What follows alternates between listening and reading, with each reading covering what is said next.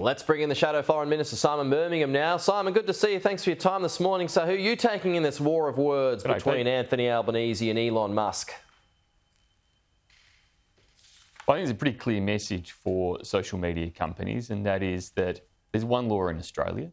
Everybody should comply with the law in Australia. And our law has been built on the basis of Australian values and Australian standards, which are that we don't want our children or other Australians exposed to dangerous, violent online content.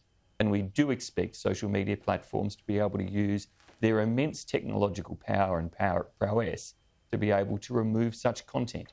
You think about what social media companies are able to ram down your throat through their algorithms and targeted content.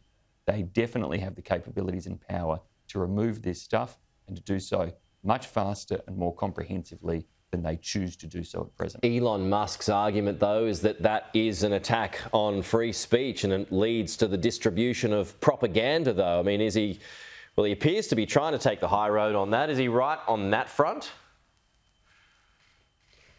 Well, he's dead wrong. Now, we all support legitimate free speech, but ultimately, these freedoms do have limits when it comes to content and information that can be harmful.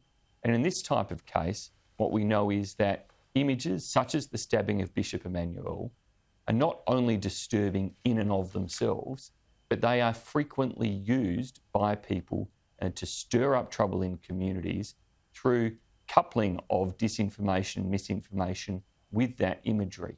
So there are multiple layers of reasons as to why this stuff shouldn't be online, shouldn't be accessible to children and others.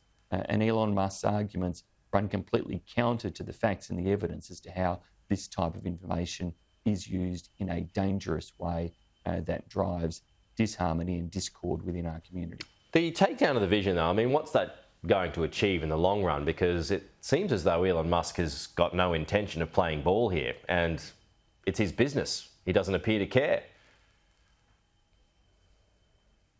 Well, this is where, if need be, laws need to be further strengthened and action will have to be taken. We're proud to have been the parties, the Liberal and National parties in government, who established the E-Safety Commissioner, who put in place the Online Safety Act, who put in place the types of powers to try to drive these sorts of takedown arrangements.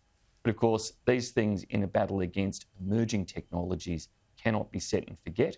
And that's why the Albanese government needs to look at what other powers are necessary and what enforcement is necessary to get social media companies to take notice and to behave like decent, moral citizens rather than outliers who are allowing all sorts of material to propagate. Anthony Albanese, he's in Papua New Guinea this morning. He's about to do the Kokoda Trail. This days after China inked new trade deals with PNG. So we will always be closer, but money talks at the end of the day. So what are your thoughts on PNG at the moment?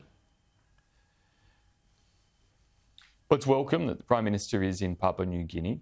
The visit just before Prime Minister Albanese's of Chinese Foreign Minister Wang Yi is well and truly a reminder that the battle for the relationships and positions of different countries across our region is a constant one.